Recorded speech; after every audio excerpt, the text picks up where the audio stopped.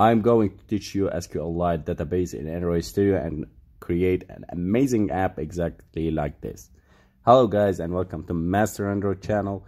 We will continue with the complete Android developer course and we will learn how to create an app that stores, receives, deletes data inside our apps using SQLite databases. If this is your first time here, please subscribe to our channel and hit the bell so you don't miss daily uploads. If you have any questions, projects, suggestions, tutorials that you want us to make, please comment it below. Please like our videos so it will help us making new videos every day. Let's start creating our SQLite database.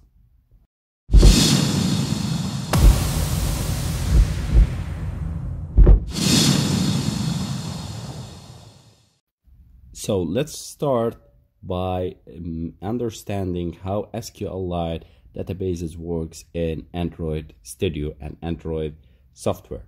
Now we go to Master Android. This is our application, official application available to download freely on Play Store. We helped millions of people to learn Android from this app. We go to Android course. We select the section number 5, storage and persistence, and here we go, page number 9, SQLite. SQLite. Welcome to SQLite to Android and example. SQLite is the mostly preferred way to store data for Android applications. For many applications, SQLite is the app's backbone, whether it's used directly via some third-party wrappers or other features. Below is the final app that we want to create today using the SQLite database. We will see it in a real example. Here I'm going to show you the SQL app that we want to create in this lesson. These are we can update the nodes, update, delete, or add some notes. And here we go. Here is the test that record. It is saved as number 3 inside our to-do list or SQLite app. So the usage of Android SQLite is a very lightweight database which comes with Android OS. Android SQLite combines a clean SQL interface with a very small memory footprint and a decent speed. For Android, SQLite is baked into the Android runtime, so every Android application can create its own SQLite databases.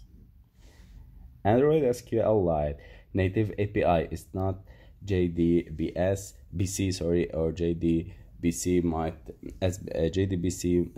might be too much overhead for memory limited smartphones.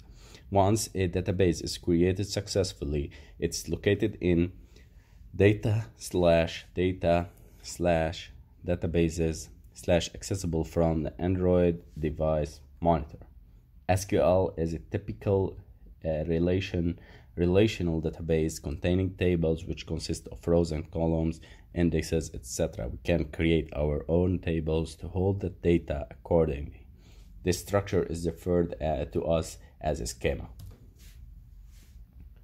We will see in the next couple of minutes and next tutorials and videos, but before the SQL open helpers, database manager.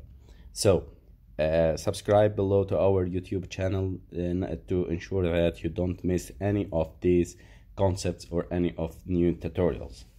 Now, Android has features available to handle changing database schemas, which mostly depending on using the SQLite Open Helper class. So what is this class? SQLite Open Helper class is designed to get rid of two very common problems. When the application runs the first time, at this point we don't yet have a database So we will have to create the tables, indexes, starter data, and so on. When the application is upgraded to a newer schema, our database will still be on the old schema for the older edition of the app. We will have option to alter the database schema to match the needs of the rest of the application. So it is a very useful class that we are going to create inside our application. Now, SQL Open Helper wraps its logic to create upgrade database as per our specifications. For this, we will need to create a custom subclass of SQLite Open Helper, implementing at least the following three methods. We need to create three methods. First of all, the constructor, which this will take the context, example, and activity, the name of the database, optional cursor factory. We'll discuss in later in real time creating the app, and an integer representing the version of database schema that you are using. So database helper, a constructor class, context, and returning the super or using the super context, database name, null, and DB version. On create method, passing SQLite Database DB as its argument. So it's called when there is no database and the app needs one. It passes us an SQLite Database object pointing to newly created database that we can populate with the tables and initial data. The third method is called on an upgrade. Also upgrade passes three arguments at DB, SQLite Database, old version, and the new version. It's called when the schema version we need does not match the schema version of the database. It passes us an SQL database object and the old and the new version numbers. Hence, we can figure out the best way to convert the database from the old schema to the new schema.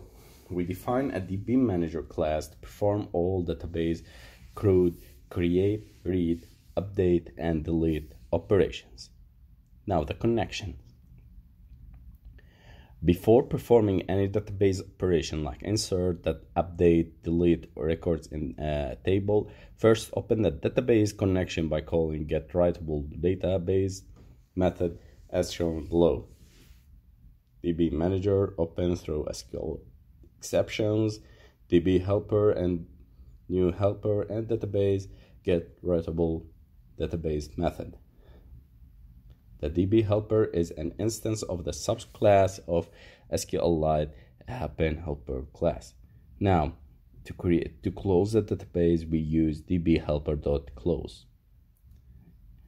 The following code snippet shows how to insert a new record in the Android SQLite database.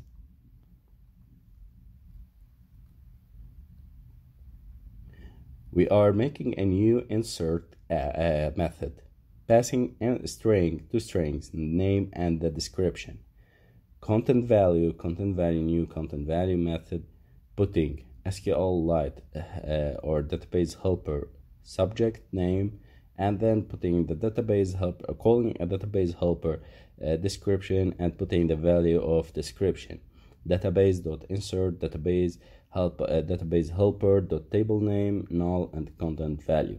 Don't worry, we will see them in the real example, so don't miss to subscribe to our YouTube channel Master Android to get all of these stuffs free with source codes freely. We will discuss the other instance value of the when we jump into the coding part. Now the update method. The following snippet code shows how to update a single record in database. Public update, we passing ID, name, this description. Content value, new content value, put, we are putting the name and we are putting the description. The updating process or updating code will get here. And database.update database helper.update table name content value database helper.id equal ID and the null, and returning the ID.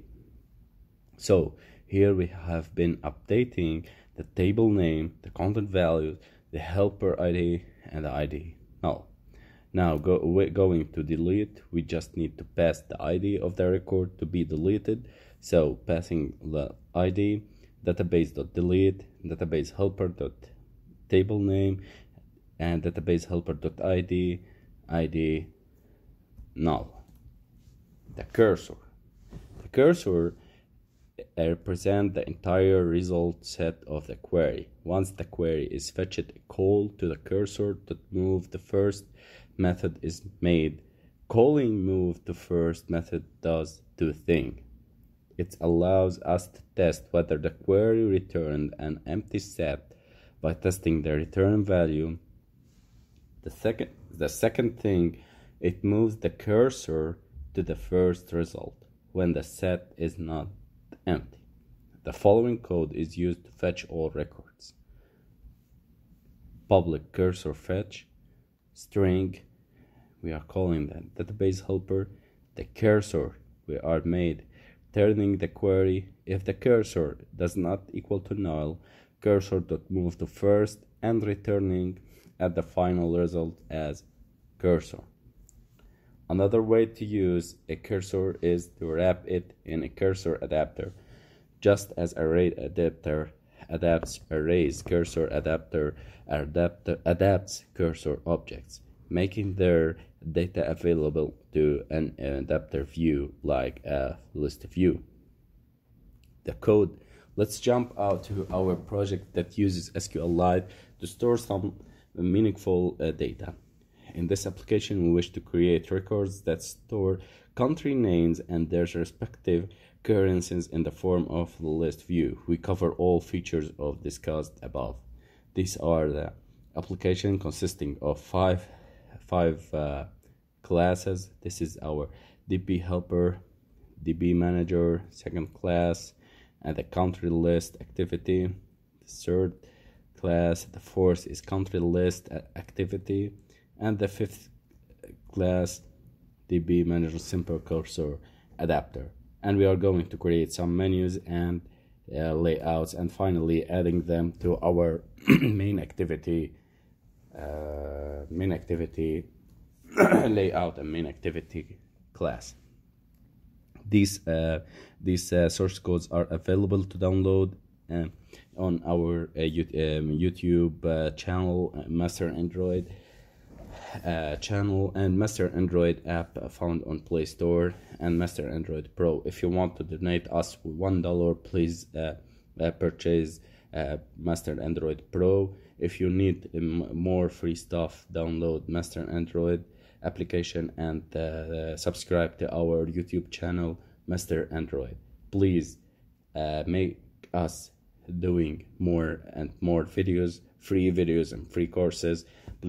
Please rate us 5 stars on Udemy, like our course, and comment below if you have any questions or anything, or you just want to thank us. Please comment it below. Thank you guys. I hope you subscribe to get the next videos later on.